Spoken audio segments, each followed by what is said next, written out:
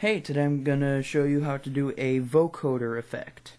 Now, because not everyone has a keyboard like I do, I'm gonna tell you a way to do it without the keyboard. So basically, you just go you make several tracks, and on each one of them you do a different note like this. Ooh. Ooh,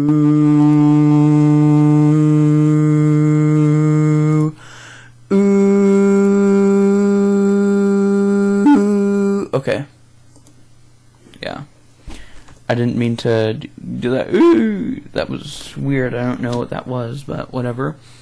You can just do this and then like mix them, and then yeah, and then you can follow with the rest of what I'm doing, but I'm not going to be doing that right now because it doesn't sound that good. But you can do that just to mess around with it. I am going to select my loopback cable and my crappy keyboard. Put it on 14, which is the synthesizer. Alright.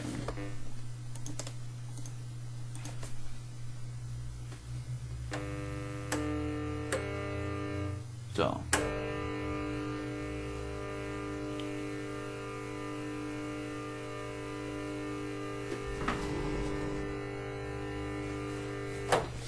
And the longer the chorus is, the longer you're gonna be able to have the vocoder effect going.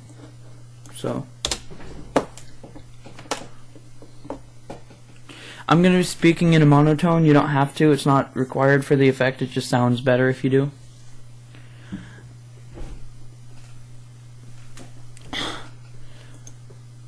I'm a robot from the future. Oh wait, never mind.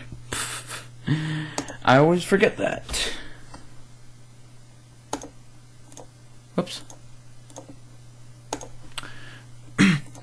I am a robot from the future. You will do as I say or you will die. And I will kick you in the nutsack. Alright.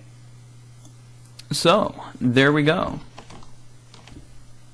Turn that up just a little bit.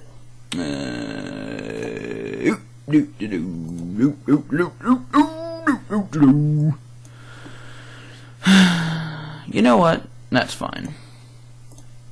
No. There we go. You make sure the voice is on top, and then you click this arrow. You click the arrow. You click make stereo track. Then you go to effect. You go to vocoder. You put number of vocoder bands all the way up and distance at 1.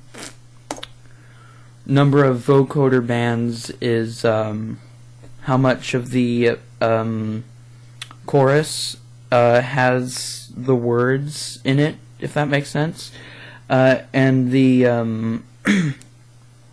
how much of a vocoder effect it really is. And then the distance is how much of the vocoder you can actually... No, and the distance is how much of your original voice you can actually hear. So, anyways, you're going to hear this with me. I am a robot from the future. You will do as I say or you will die. And I will kick you in the nutsack. Okay. And then, because that, as you heard, that sounded really low, it had a lot of lows in it, we go to equalizer. This is my custom vocoder low fix.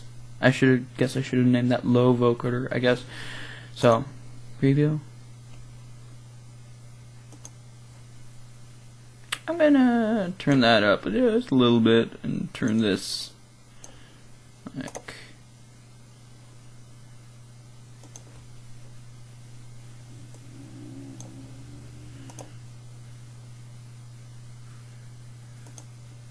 Yeah, I like that. Okay.